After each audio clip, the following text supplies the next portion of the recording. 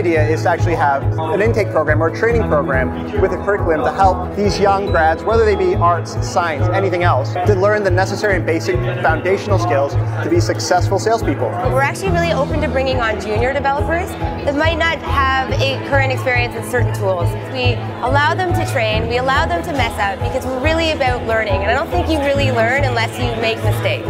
I think there's an opportunity for micro-sized jobs, almost like a marketplace, where as an employer, I may have this micro-sized problem. So I can maybe post it on an app or a website, so then it's a revenue stream for the younger generation. They're learning new skills, and it also gives them kind of like an online resume and presence.